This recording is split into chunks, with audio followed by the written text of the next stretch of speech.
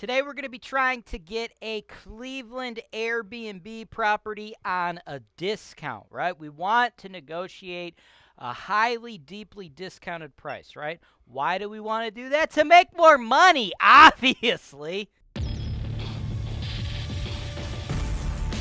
This is your show. This is the show where I work for you directly, taking your needs.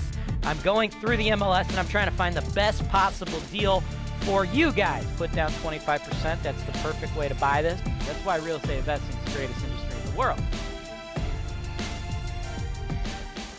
Welcome to the show, folks. This is the show where I help investors like you make your money in Cleveland real estate. Today, we're with my dude, Michael. Michael, you are an investor who wants to get into the short-term rental game in Cleveland, so you come to me. Who am I? I'm James Wise. I'm the CEO of HoltonWise, and we have sold over $200 million worth of Cleveland real estate investments.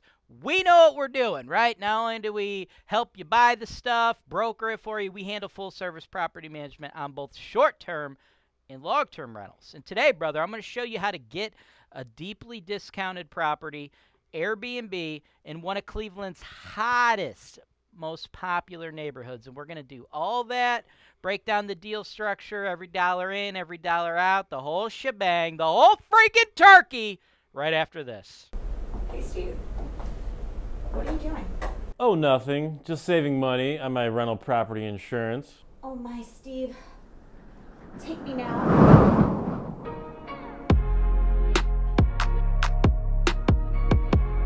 HoltonWise, real estate investing made easy.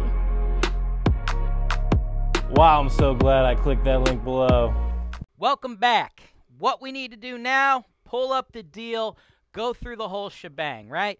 People could talk. They could talk to talk. They could talk to you guys about, oh, Dad, you made money in Cleveland. Money. But how do you make the money, right? How is the sausage made? How do you get from point A to point B? That's what I do. That's what this is all about, folks. Now, the property, 2150 West 30th, Cleveland, 44113. Price, $175. Days on the market, 115. We need to talk about all this, right? Now, if you're local to Cleveland, you know a lot of this. If you're out of town, you know, this is new news to you. Well, it might be new news to you. It's probably not new news. I don't know. They do talk about it quite a bit. People talk about it on the national stage, the national spotlight. Like, I know I've been interviewed by Realtor.com several times about Cleveland's resurgence, things like that, right? Cleveland, it's popping. It's making a comeback. We're getting tech. We have a bunch of medical, stuff like that. Lots of new development happening, okay? You probably heard stories about stuff like that. Big institutional investing, yada, yada. That's not happening everywhere, okay? There's like a select few neighborhoods that are seeing a bulk of the investment, okay? And this is slap dab in the middle of them, okay? Right in one of them, right? Ohio City and Tremont are probably two of the most popular, right? And we're right there, right in the heart, right? You got Tremont, Ohio City, right? This is all good. You can't see my pen over there. I'm going to do it over here. This is all real good right here, right? This is where a bulk of the money's coming in, right? You got Irish Bend. They're doing a big old friggin' multi-million-dollar thing right there, okay? Like when you zoom out, right? I don't know if you guys have seen it yet, but I have something called the Ultimate Guide to Grading Cleveland Neighborhoods. Of course, I've linked to it in the show notes below. You could also find it on the Tools and Resources tab of HoltonWise.com. I graded all the neighborhoods in Cleveland, A to F scale, right? F being highest risk, A being lowest risk, right? Obviously, A is more expensive, F is cheaper, right? Now, Ohio City, Tremont, another one, Gordon Square, Edgewater. These are like the gentrified areas, the areas where all the gentrification is happening. Like, in short, these are the hot areas, right?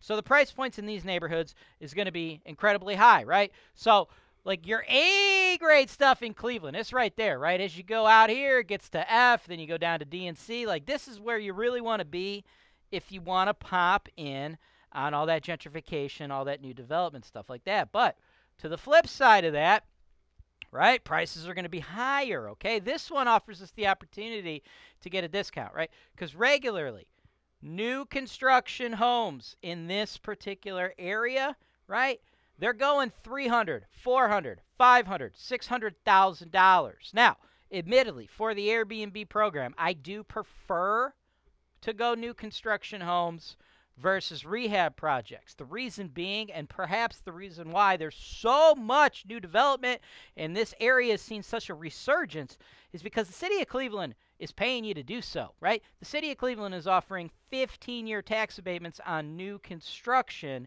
in Cleveland neighborhoods, okay? So, admittedly, I think that's probably the better target for short-term rentals, but you can't get in at this price point, right? So, to every pro, there's a con, right? So the reason this, even though it's priced so much lower than those, has been on the market for so long, two reasons. One, it was priced higher originally. Two, it was under contract for a while. It fell out, okay? They got it at 115 days on the market, $175K. I want to get in a little bit cheaper than that, though, right? 150. 150 is where I want to see you get in because I think we need to put $75K into this investment to get it to work as an Airbnb. Let me show you the photos, right? What you have here. Pretty decent looking house, old house, but like this isn't like nice or fancy or anything of that nature. That doesn't wow anybody. Now, we're going to want to keep hardwoods throughout. To me, this looks like a fake hardwood, okay? You can kind of tell right here, right? You see this? What's going on there? Do they have like real hardwoods here and then they put like a shitty laminate floor on top of it? I'm not sure, right? So we got to investigate that. Obviously, we're going to need to paint it more trendy colors. Like this old yellow, not going to work. Crummy old ceiling fan, not going to work. Got to get rid of these ugly-ass blinds, right? And then the bulk of our money's getting spent right here, right? When people are going on vacations, this is the location where they're going. They're coming into Cleveland. I don't know, maybe they're coming in for the Cavs, the Indians, the Browns, or the Guardians, depending on how woke you are, right? They're coming in for that. They're coming in for the Rock and Roll Hall of Fame. They're coming in for the Science Center, whatever. Whatever they're coming for, right? They want to be in the heart of everything. This is the neighborhood that gets them that. But we're not going to max out our nightly rental rate with like this, right? This looks like crap, right? Like, what is this? Like right from the 80s. Shitty-ass kitchen, right? So do we need to do anything structural to this home? No, not to my understanding. But, of course, we're going to have you get a home inspection. But this just ain't cutting it. It's dark. It's dingy. Ugh, you know what I'm saying? We got to bang it out, right? Like, this is a nice fixture here. I dig this, but, like, this back bathroom, it's leaving something to be desired here, right? We gotta pop this out, right? So what I want you to do is budget 50 grand. 50 grand. Now, we're going to have a hell of a lot more high-end looking house once we put 50 grand into it, but we're not going to be competing with the brand new developments, right? The brand new construction, folks, is still going to net the higher monthly and nightly rents and stuff like that, but we'll have a pretty banging-ass kitchen and nice look to this home if we drop 50K, and then, of course, we're going to drop 25K to furnish it. Obviously, got to furnish it. The more beds, the better, right? We want to sleep as many as we can. After we do that, I think we'll get an average nightly rent of $375. Now, in this area, we're seeing an average of 38% vacancy, so we're going to factor for all of that, right? Because if you rented it every night, it'd be $11,625 a month. But you're not going to do that, right? It's not going to happen. Now, in the summer, we're going to rent it more, right? We're going to see lower than 38% vacancy, but in the winter, we're going to see higher. But it should average out to 38% vacancy, right? That is what all Cleveland area rentals are seeing on the Airbnb platform. Now, we're going to do more than Airbnb, folks. We're going to do Airbnb. We're going to do VRBO. There's another platform that just focuses on renting to nurses, right? Nurses out there that are trying to rent properties for like 1, 2, 3, 4, 5 month stretches, right? Cleveland is a big medical town, okay? We have a ton of medical industry stuff. We got Cleveland Clinic, Metro Health, University Hospital. We got a lot going on, right? There's always a shortage of nurses, right? So you get a lot of traveling nurses. We're going to be targeting all of that, right? So hopefully we break the 38% vacancy. Maybe we get a little higher, but I'm going to give you conservative estimates, right?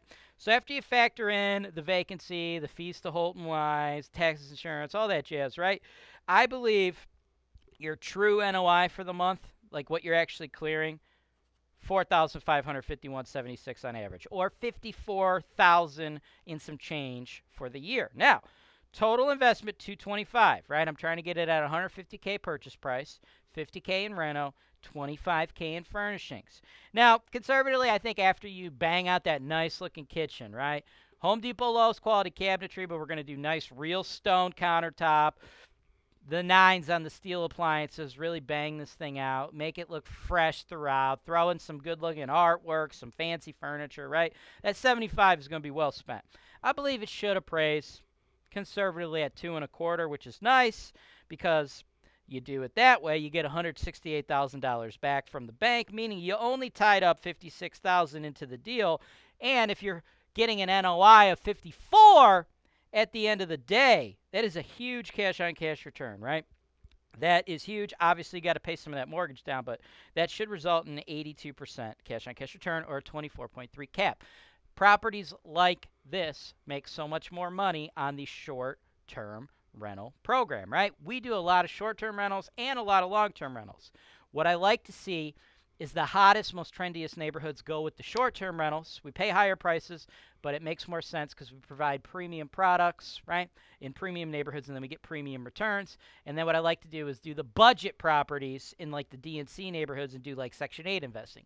Like a property just like this would be about $100,000 less, right, if it was in like a D neighborhood. But people are going to pay a premium, but we got to provide them a premium product. And we're going to be competing with the new construction out there. So putting that $75K into this through repairs and like high-end furnishings, that's what's going to allow us to compete. We're going to sleep a lot of folks, and we are going to get a solid nightly rent. And I think this return is going to be quite nice for you. Thanks for watching. Subscribe to HoltonWise TV for more financial information, education, and entertainment.